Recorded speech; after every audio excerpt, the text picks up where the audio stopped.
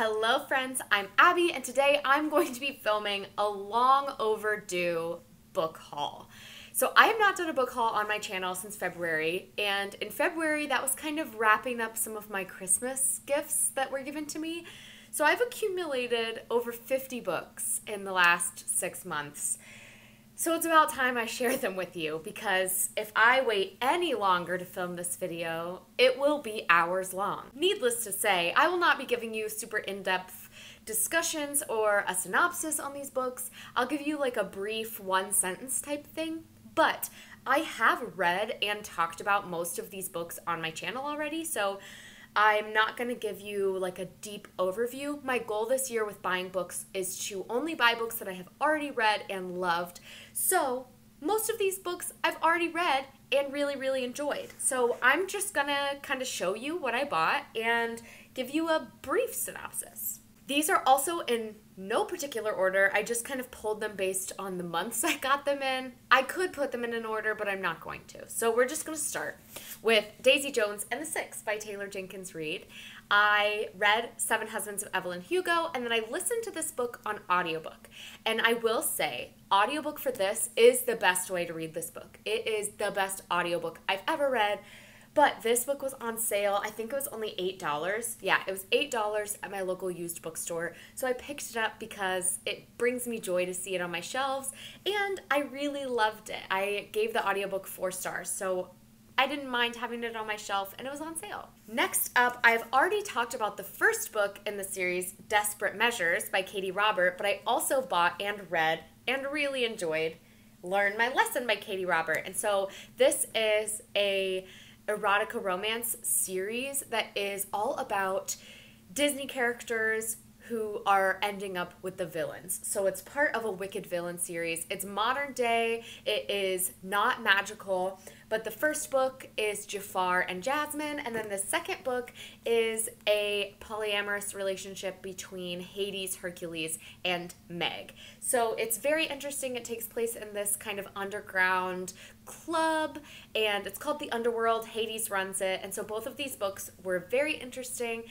very smutty, and had a lot more plot and storyline than I expected, and I can't wait to pick up the rest of the series. But for the time being, I've only read and really enjoyed these two. Next, I got How the One-Armed Sister Sweeps Her House by Sherry Jones. This book is all about Lala, and she lives on the beach with her husband, but there are a lot of very traumatic things happening in her life. The relationship is not great, and the story really follows Lala in the past as well as Lala's grandmother, and it follows her in the present, and there's kind of a murder mystery going on. It reads somewhat like a family drama and somewhat like a thriller. It's fairly short, very hurtful. It is not a happy book, but I highly recommend this. And also, the cover is absolutely stunning. One of my favorite covers of the year. I don't know if you can see, but there's kind of like a red splatter on it. It definitely has like the thrillery drama, dark vibes, but also has the bright island colors. So great. I really, truly enjoyed this book. The next book I bought is a very controversial choice for liking, but I really liked If I Disappear by Eliza Jane Brazier. And lots of people, I would say most people who I've seen read this year have really been disappointed, but I really enjoyed it. This book is all about a true crime podcast host who goes missing, and this girl who is obsessed with the podcast tries to go and find her. And it was just really interesting to me, and I loved the setting. I loved the atmosphere. I read it in like 2 days, and the ending did kind of make me wish there was more explanation for what happens. It's kind of an ambiguous ending, but I really enjoyed it. Plus, this cover, again, is one of my favorite covers of the year. So I really just felt like I had to buy it, and I'm happy that I did. Next, I bought a duology that I had completed earlier this year, I think, or maybe the end of last year. I don't remember. But it is the Wrath and the Dawn duology. So we have The Wrath and the Dawn by Renee Ahdieh, and then the sequel to the duology, which is The Rose and the Dagger. And this is a 1000 Nights retelling, so it focuses on Scheherazade and Khalid is this king who is known as the wife killer or something like that, and he basically marries women and then kills them the next day. That's what he's known for. And Shahrazad's best friend was given to him to be a wife and murdered, and she decides she is going to go infiltrate. She's going to become a wife, and she's going to kill him first. And it is kind of a romance, a forbidden romance, a enemies to lovers romance, and it was just a fantastic duology. It had some of my favorite elements of a fantasy duology that I truly, truly love. The romance was key in this, and that is what made me love it so much. So I bought these editions from the UK. I believe they are from Hodder Books. Yes, so these are the Hodder Books editions. They're just my favorite covers that I found. I deliberated on which ones to buy, and I decided to get these. So I got these from Book Depository, and I really enjoy them. They're my favorite covers, and the way that the colors go with each other in the sequel. So you have like the red petals and the blue, and then you have like the red face and the blue background. Love it. Next, I bought Namesake by Adrienne Young, which is the sequel to Fable, and this is the final book in the duology. I have read it. It was good.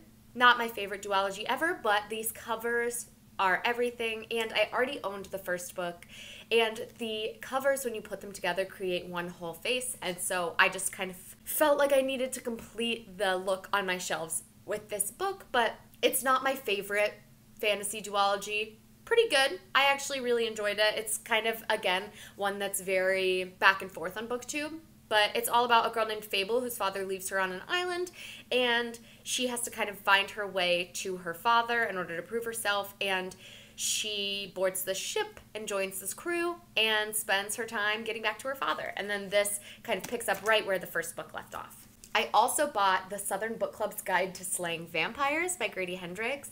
This is my favorite Grady Hendrix novel so far. It features a book club full of Southern women. They all read true crime, and there is a man who moves into the town and tries to join their book club, but they start to think that something is maybe not right with this man. And this book has some terrifying imagery and scenes that were just really, really awful to read about, very gory, but honestly so memorable.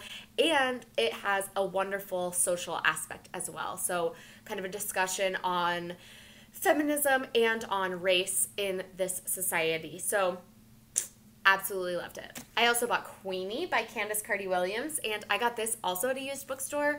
So I bought it before reading it. I took the sticker off, but I believe it was only like $7, and I read it and loved it. So this book is all about Queenie, who is kind of the typical poster child for millennial ennui. She doesn't know what she wants to do. She doesn't really have an idea for what to do with her life. She has kind of made a mess of everything going on in her life and doesn't know how to get herself out of it.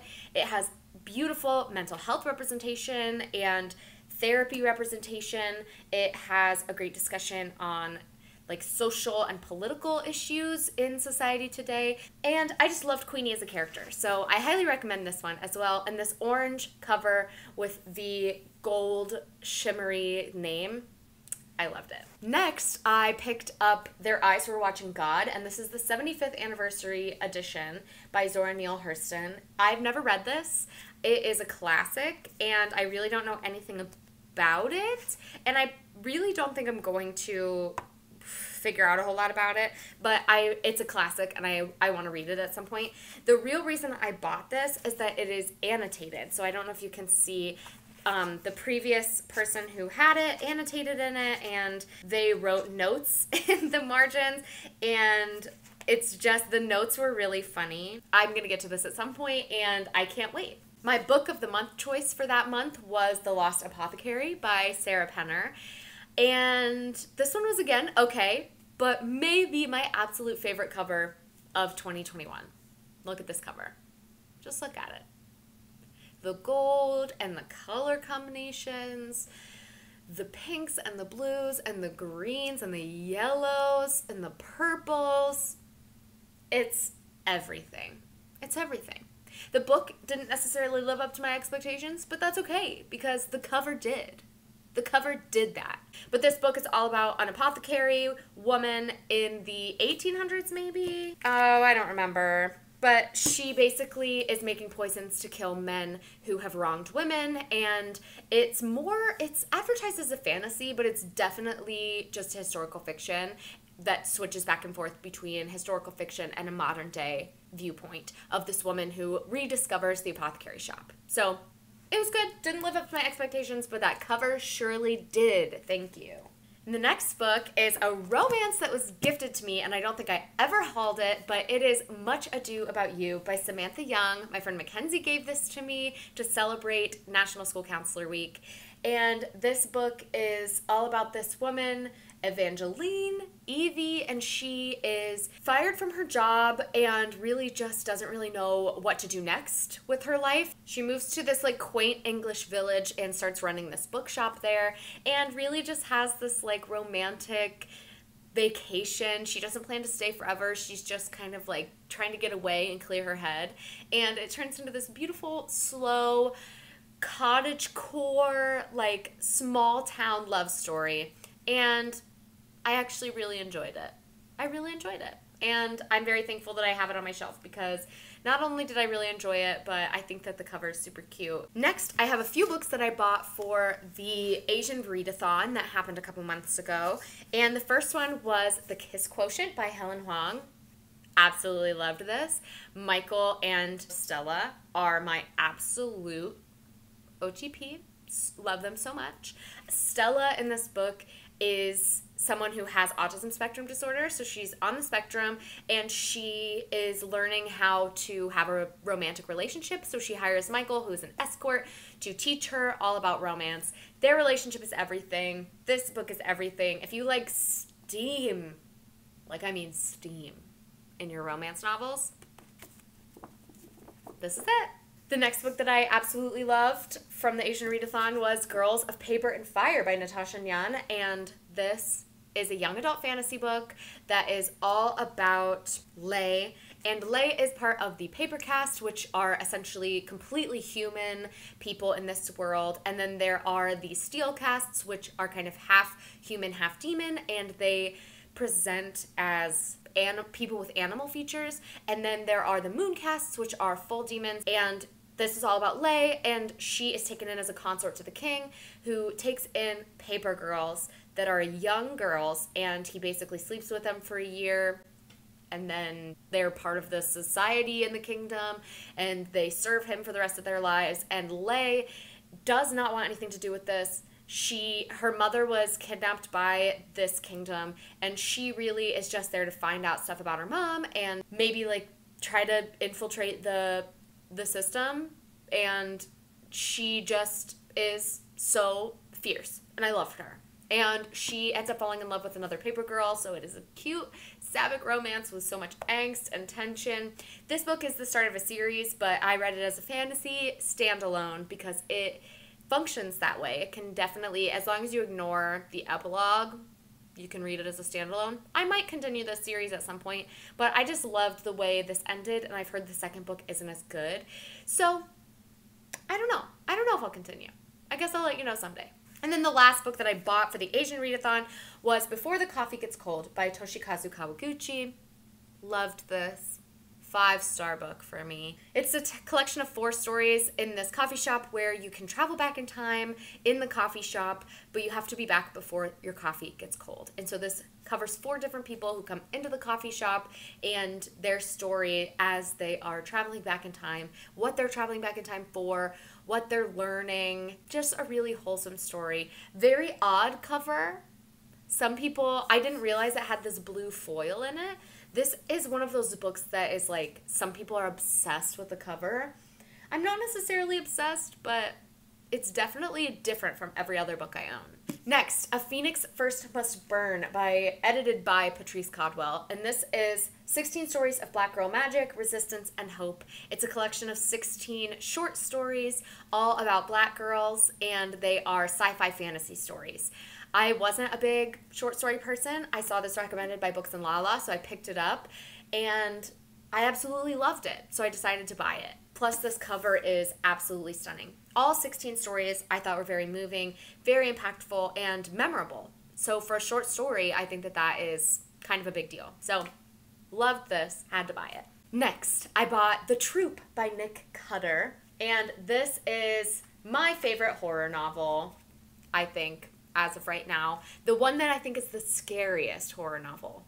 And this is all about Boy Scouts in Canada who go camping on this island, and there's a man who shows up on their camping trip, and they're like very isolated on this island, and this man is very emaciated but can't stop eating, and they discover that it might be more contagious than they think. This was very scary to me, and I listened to it on audiobook, so I wanted to buy it and have it physically because I think reading it again physically will be a completely different experience, although I do recommend the audiobook for this. It was great. Next is They Never Learn by Lane Fargo. I bought this not having read it because I knew that I would prioritize it more if it was on my physical TBR, and it's working because I'm currently reading this. I don't know if you can see, but I'm like 50 pages in. This book is all about Scarlett, who is a professor. She's an English professor at this college, and she is a serial killer. She kills men who have wronged women, and she doesn't really feel any remorse about that. And I think this story is about her teaming up with a student. I'm really into it so far. The writing's great. This is so highly recommended by people on BookTube, and I haven't read a thriller that like really gripped me recently, so I'm hoping this is the one. Next is another one that I haven't read yet, and that is The Scent Keeper by Erica Bauermeister. I bought this because of the cover and because the reviews that I've heard have been wonderful, but this is all about Emmeline, and she lives on a remote island with her father, and they have the power of scent. Like, smells are very important to them and impactful. For some reason, I don't really understand why, but this is kind of a literary fiction novel about Emmeline and her life on this island and kind of finding home and what home means, but it also has this little like magical realism element. So I'm very excited to read it. It is absolutely stunning. The cover is absolutely stunning, and I saw this cover online, and I wanted to buy it to make sure I got it because it's out in paperback, so I wanted to make sure that I owned this copy because this is way more beautiful than the paperback. No shame to the paperback, but like, this is prime. Next, I got a couple books from the book fair this year that I got for my classroom. So I have Ways to Make Sunshine by Renee Watson. This is a book all about Ryan, whose name means king, and Ryan is learning about how to love herself and how to bring sunshine into the world when things are kind of dark and gloomy. It's very short. It is a kid's chapter book. I ended up giving this 3 stars. It is pretty good. I don't know that I can use it to like teach a whole lot to kids, but I think I'm going to keep it as a resource for kids who are looking for something kind of fun to read. It's just a really interesting story about finding your way through challenges. So I enjoyed it. Then we had Stargazing by Jen Wong, and this is a pretty famous graphic novel. It is all about Moon and Christine. So it's kind of a autobiographical graphic novel because I believe the author, Jen, represents Moon because although it's a fictional story, Jen went through something similar to what Moon goes through, and I'm not going to spoil it because it is pretty much the entire plot of the story, but Christine and Moon are kind of discovering their friendship, and when Moon starts to share that they see creatures and like mermaids in the sky, Christine and Moon kind of explore what that means, and they're exploring their friendship in middle school, or in elementary school. I think they're 4th grade. Just kind of cute story about friendship. Again, not super memorable, but it was cute. And then my favorite book that I bought from the book fair was Other Words for Home by Jasmine Warga. And this is about Yuda, and Yuda is immigrating from Bangladesh to the United States with her mother, but they're leaving her father and her brother behind, and she is kind of coping with being in a new country and what it's like to kind of not be in your home country any longer, not speak fluently in the language of the country you're in, and it really just follows her as she's adapting to being in a new country. She is a fantastic character. I loved her story, and this book is written in verse, so it definitely was quick to get through. And something that was interesting personally to me is that she comes to Cincinnati, so I got to see kind of how the Midwest specifically and the places that are around where I live treat people like Yuta, who are coming in and not being fluent in English, not being American citizens right away, and I definitely see that in my daily life. So this was so impactful for me. This also features theater as kind of a plot point, and Yuta exploring being in this country through theater. I really enjoyed that. My book of the month choices for this month that I'm talking about now were Ariadne, which is by Jennifer Saint. It was her debut novel. I read it. I gave it 4 stars. I actually really, really enjoyed it.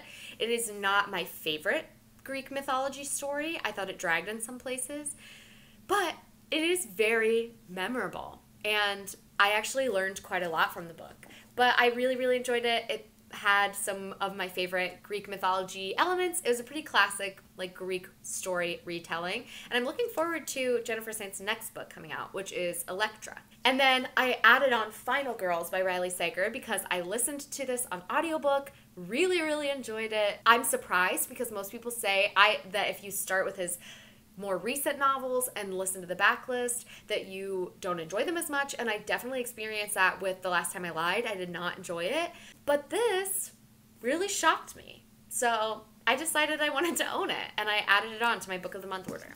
I also got the Owl Crate edition of The Gilded Ones by Namina Forna because I loved the story. I gave it 4.5 stars, and the Owl Crate edition has this beautiful mandala drawing in the backgrounds, or design, I guess it's not a drawing, in the background of it, and I loved it. I thought it was stunning, and I kind of wanted that special edition. It also has this beautiful design on the inside. This book is all about Deka, and Deka lives in a society where they bleed women when they turn 16. And if you bleed red, you are considered pure. And if you bleed gold, it means that you have demon blood and are considered impure, and they kill you. So Deka is very nervous, and of course at her bleeding, she bleeds gold, even though she has no reason to think that she has demon blood. It causes kind of this uproar, and she's given away, she's taken to this army where they are building an army to fight these kind of creatures that are challenging the kingdom, the town, the world, I don't know. But she's kind of given to this army, and she's training to fight these things, and is kind of creating this band of sisters because they're all women in this little group. Just very interesting. Really loved it. A fantastic start to a young adult fantasy story. I also picked up the graphic novel The Tea Dragon Society, one of my favorite graphic novels of all time. And this is all about tea dragons. It has absolutely stunning artwork. This is what I call light fantasy, cozy fantasy. It's a graphic novel all about tea dragons, and it is very inclusive. This story, I believe, includes members of the LGBTQIA+ community, and ultimately it's just a short and sweet and beautiful novel that's very cozy, goes through a year in the society where they're learning about tea dragons. I also picked up The One by John Mars. I read this last summer. It's one of my favorite thrillers of all time, and I didn't own it. It only comes in this like weird compact format, but I'm not mad about it. I mean, it's a little weird that it doesn't come in any other like traditional format. But whatever, it's cute, it's little, I could stick it in a handbag. And this one is all about this society where there's now a DNA test that shows you who your one true love is, who the one is for you, and it kind of tears apart relationships, it creates chaos, but also helps people find their one true love. And this story follows a group of people, all who are finding their one true love, and all of them have a secret. Every single person has a secret in this, and it gets crazy. I will tell you, not a spoiler, one of the characters is a serial killer. There you go. I also picked up the first 2 books in the Wayfarers series because these are the 2 that I have read. We have The Long Way to a Small Angry Planet and A Close and Common Orbit, both by Becky Chambers. And this series is kind of a collection of standalones that all go together about this crew and this world of space travel. So it's set in this world where there are lots of different alien species all kind of getting along together, and they're all living in space together. There's all these different like places where people go, and the first book focuses on a crew on the ship who are getting to know each other. It's very cozy, light sci-fi, although it has all of the space elements you could be looking for. And then the second one is about AI and human life, motherhood. This one's like more of a found family. They're very cozy sci-fi, very much about gender and found family and love. I highly recommend this series. Of course, I've only read the first 2 books, but I'm sure the rest will be great. Then I picked up Lost in the Neverwoods by Aiden Thomas, another one of my absolute favorite covers of the year. Stunning.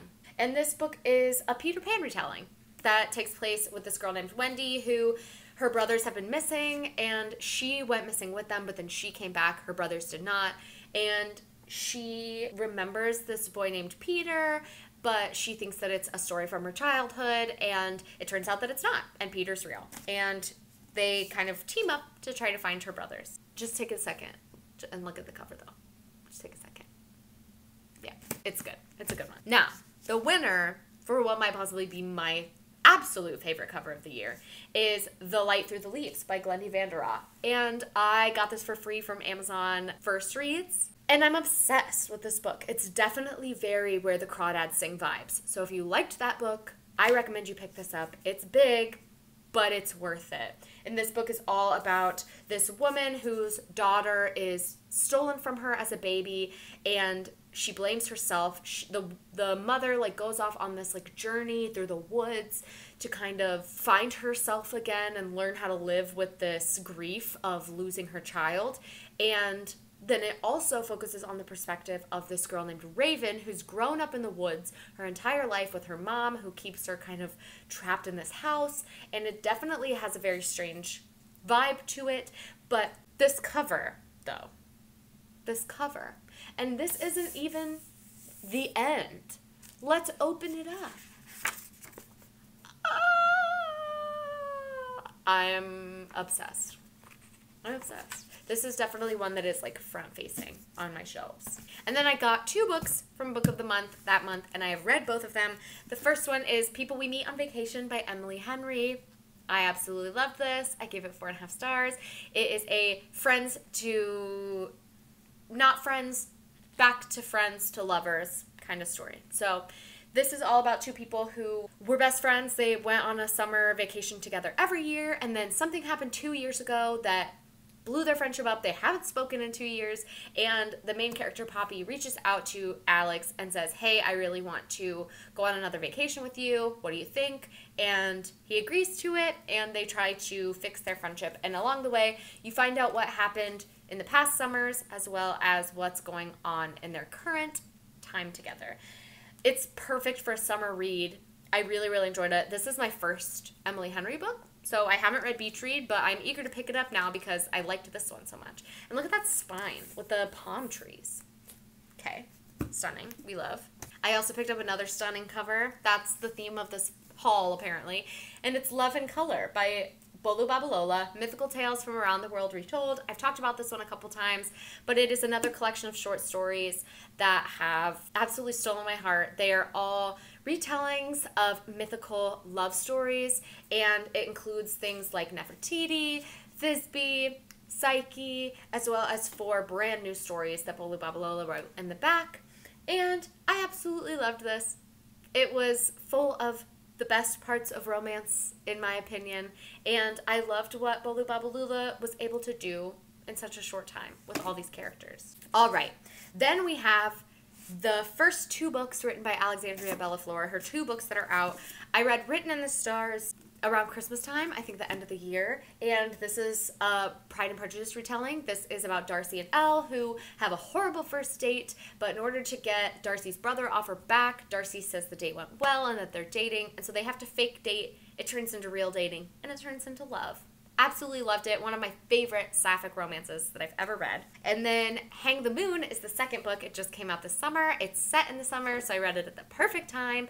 And this is all about Brendan and Annie. Annie is Darcy's best friend, and Brendan is Darcy's brother, and they had a crush on each other when they were younger, And then now that they haven't seen each other in 8 years, they reconnect, have instant attraction. But Annie is only visiting because she travels for her job, and she just accepted a new job in London, and she leaves in 2 weeks. So they kind of spend this book figuring out what they're going to do, whether their romance is worth sticking around for. It's sweet, and both of these are very funny, very angsty, and very traditional rom-com in my opinion. But they have great representation. Annie's bisexual. Wonderful. And then we have Bringing Down the Duke by Evie Dunmore. I read this last year, really loved it, didn't own it, so I decided to buy it because I loved it, and I definitely want to reread it at some point soon. And this is a historical romance all about Annabelle, who joins the suffragette movement to try to get women land rights, I believe, and they all are given this task to kind of go to a man in society and convince them to join their cause, and she's given the Duke Montgomery, who is the Duke and is very crabby, and they seem to have some kind of connection, so they give her this Duke to try to convince, and it turns into this beautiful romance. Loved it. Next, I got Never Look Back by Lilian Rivera. This is an Orpheus and Eurydice Greek myth retelling, but it takes place in modern-day New York, and it focuses on Yuri and Phaeus. Yuri has some traumatic things going on in her past, such as living through a hurricane, and there is what feels like a constant, negative presence around her, and Phaeus has the power of music, and this has a little bit of a fantasy element. You'd get to see this kind of Greek myth retelling world. I absolutely loved it. I loved these characters. And I also think this one is a perfect summer read if you're going to pick up a young adult contemporary with a hint of fantasy. Felix Ever After. I read this last summer. I didn't own it, but I really wanted to, and it just came out in paperback. So I picked up the paperback version. Absolutely loved this. This is all about Felix, who is a trans man, and he's never been in love, even though his last name's Love. It's very ironic. And all he wants is to fall in love. Then at school, at this art school that he's going to over the summer, someone dead names him and puts up old pictures of him before he transitioned and make it really uncomfortable and basically target him. And he makes it his mission to get revenge on them, to find out who's doing it, and along the way, maybe find some love. Absolutely stunning. One of my favorite books of last year, so I wanted to own it. Ace of Spades by Farida Abike Ayimide?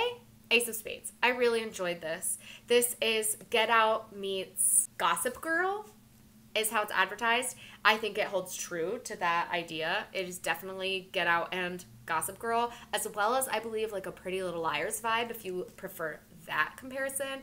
But it's this rich boarding school where these kids are basically getting targeted. The two main characters, Devon and Chiamaka, are both being targeted, and they don't know why, and they are basically getting all of their secrets told in anonymous texts throughout the school. So it was very dramatic. It went super quickly. I read this 450-page book in a couple days. That's only 400 pages, but I read it in a couple days, and I really loved it. These ones I'm not going to talk about because I did just talk about in my recent reads, and I have a whole vlog about them, but I'm going to show them to you. King and the Dragonflies by Kacen Callender. Look at this beautiful cover. So stunning. And then this hardcover has a dragonfly on it. I don't know if you can see it, but this is a very cute middle grade, and I loved the cover. Amari and the Night Brothers, another fantastic cover. And again, a middle grade fantasy novel, but I really wanted to own this. The hardcover for this is also stunning. Yes, I know. It's amazing. We love it. Then I picked up When Life Gives You Mangoes by Corinne Getton. This is, again, the most summery covers. I'm obsessed. And then Nevermore. I picked up the first book in paperback because that's what's available to me. And this is the first book in the Nevermore series, The Trials of Morgan Crow. I also picked up the last two books in the Brown Sister trilogy. So I got Take a Hint, Dani Brown. I read this. I really enjoyed this. I gave it 4 stars. This made me laugh out loud. And then I got Act Your Age, Eve Brown, which I gave 4.5 stars. It has one of my favorite characters ever, Jacob, in it. Chloe Brown is still my top, but this whole series is fantastic. If you're looking for an adult romance, contemporary, inclusive, steamy, smutty series, this is it. This is the one. They're so funny. They're so funny. I also picked up The Ones We're Meant to Find by Joan He. I really enjoyed this book. I still don't know that I understand everything about it. I think this might be a special edition of the book, though, because it has this very shimmery cover that I love the texture of. It's very hard to show on camera, but it's very shimmery. It has these gorgeous end papers. Absolutely gorgeous. It gives me very Steven Universe vibes. Absolutely gorgeous. And this side shows one depiction. One of the sisters in the story is stuck on a desert island, and so this is this side. And then one of the sisters is in this floating eco-city. That's this side. But then this book also has a stunning hardcover where it has this kind of cream with rose gold waves. Stunning. Absolutely one of my favorite covers of the year. And the book itself was great. It is kind of a sci-fi dystopian world that focuses on the ecosystem and climate change. It's definitely a cli-fi story. I thought that the sisterhood element and the romance in this was great as well, so I truly enjoyed that. I bought Every Heart a Doorway by Seanan McGuire. I have not read this yet, but it's short and I'm hoping to get to it very soon.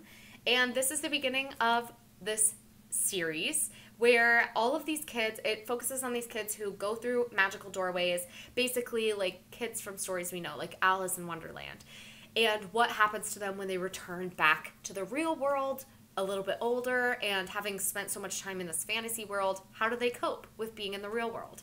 So I'm so excited to get to that. I also picked up A Touch of Darkness by Scarlett St. Clair. This is actually a funny story, so I'm going to tell it. I bought this book because my friend was having a really tough time and she really wanted to buy this book and it wasn't in stock in any bookstores.